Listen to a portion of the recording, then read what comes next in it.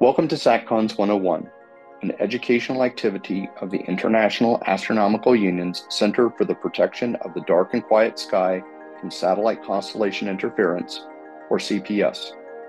This activity aims to promote factual understanding of large satellite constellations in order to help participants come to reasoned and informed opinions about this important social and technological issue. Today's topic is mitigations. The Center's mission is to coordinate efforts and unify voices across the global astronomical community with regard to the protection of the dark and quiet sky from satellite constellation interference. My name is John Barentine, and I co-lead the Community Engagement Hub of CPS. My training is in optical and infrared astronomy, and my current professional work involves freelance consulting. Since 2019, I have worked on policy and advocacy issues around large satellite constellations. I will present to you on today's topic. These are the learning objectives of the SatCons 101 curriculum. Participants will gain exposure to these ideas in the course of viewing all of the presentations in the series.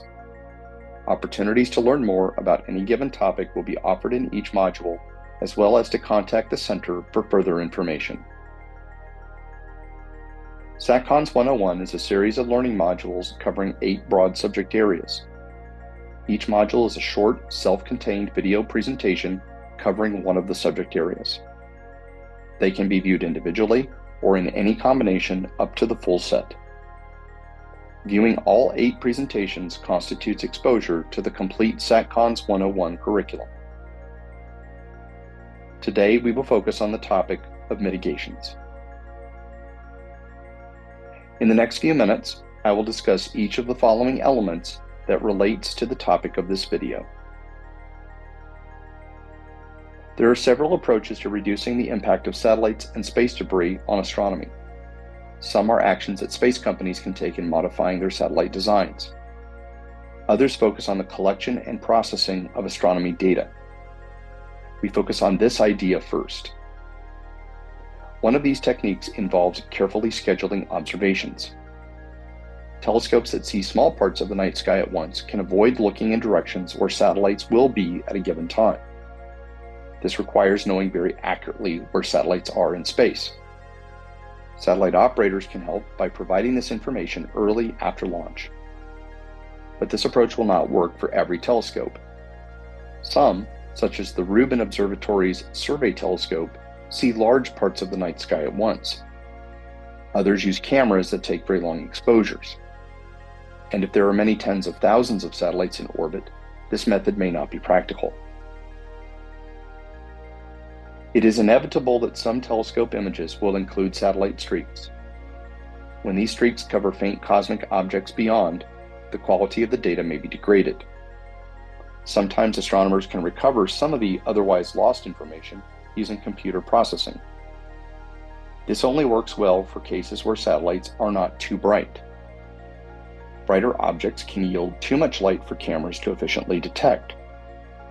In such cases, astronomers lose whatever light information is behind the satellite streak. Very bright objects may cause so-called ghost images on the same detector that can impact observations. And modern light detectors can suffer effects from these bright objects in other ways. Their electronic components can amplify spurious signals, causing false detections. Astronomers continue to improve hardware and software to deal with these problems. Certain changes to satellite designs and modes of operation can help reduce their impacts on astronomy. Next, we will describe some of these changes and how they can help. Fewer satellites in orbit means fewer objects reflecting sunlight to the ground. One option for reducing satellite impacts on astronomy is to launch fewer of them. Smaller satellite constellations have a long history dating to the 1970s. They are less expensive to build, launch, and operate. Fewer satellites also means fewer opportunities for collisions that generate space debris. A less crowded space environment is arguably more sustainable than one that is very dense with satellites. But this solution comes with practical challenges for satellite operators. To achieve the goals of fast telecommunications from orbit, they need large fleets of satellites. Smaller constellations in higher orbits could reach all of the Earth at the expense of slower speeds.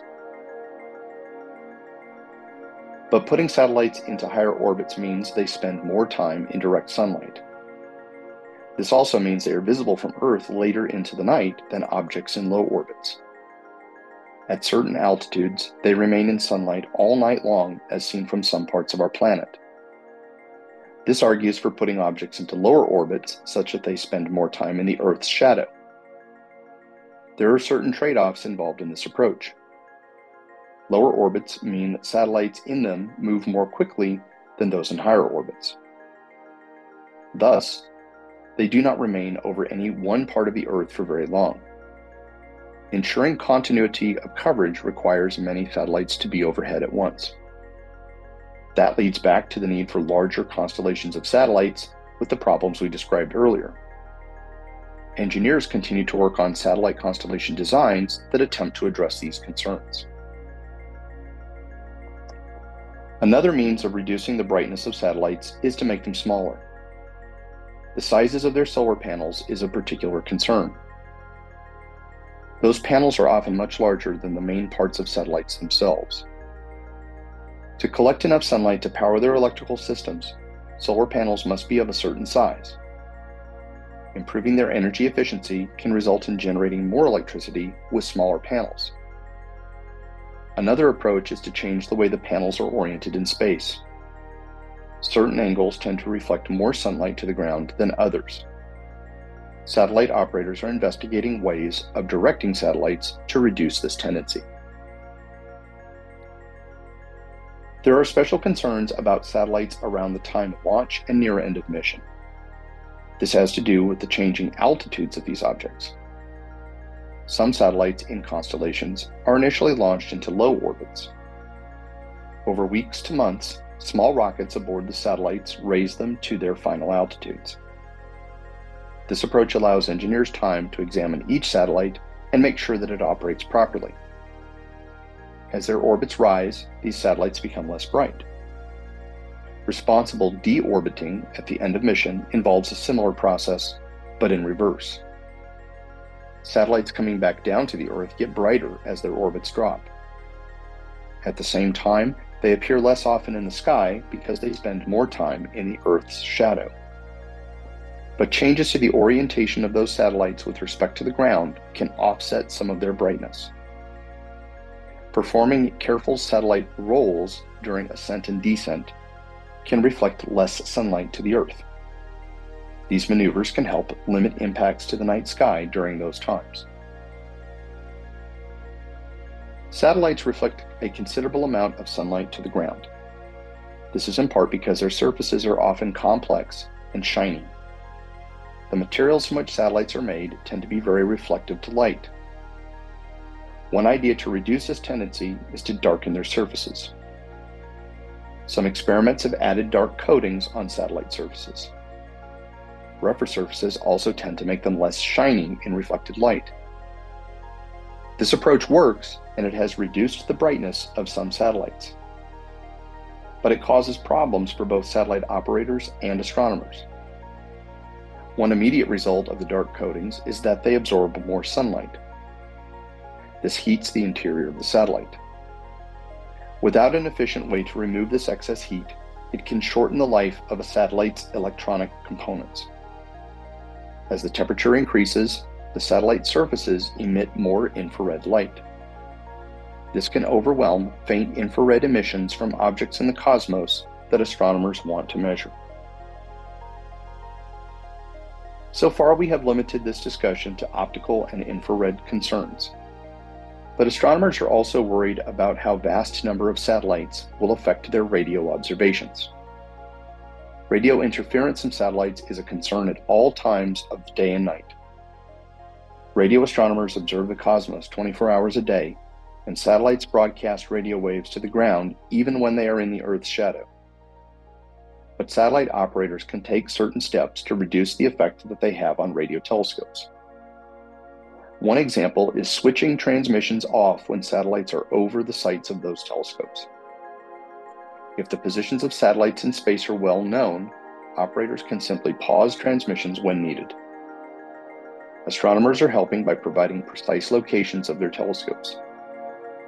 Also, improvements in transmitter and antenna technology can further reduce interference. These advances can help prevent satellites from broadcasting outside of allowed frequencies. They can also decrease the amount of radio energy power needed to link satellites to ground stations. Most of the topic covered so far has dealt with changes to satellites themselves as a way to limit the harms to astronomy. But there is also the matter of ensuring that the space environment remains safe for satellite operations. Crowded orbital space increases the chances of collisions that result in the destruction of satellites. Despite active space traffic management, the potential for accidents remains. We also know that rising night sky brightness from space objects is most sensitive to the smallest space debris. To make space more sustainable and limit collisions, operators should intentionally disable and dispose of their satellites when their missions are complete. The United States recently set a new international standard calling for the responsible disposal of satellites within 5 years of the end of mission. This reduces the chances that owners of satellites will lose their ability to control them. When control is lost, derelict satellites become more of a collision threat. Options for disposal include boosting them up to so-called graveyard orbits and/or deorbiting them. Mitigating the impact of satellites on astronomy may include changes to legal regulations.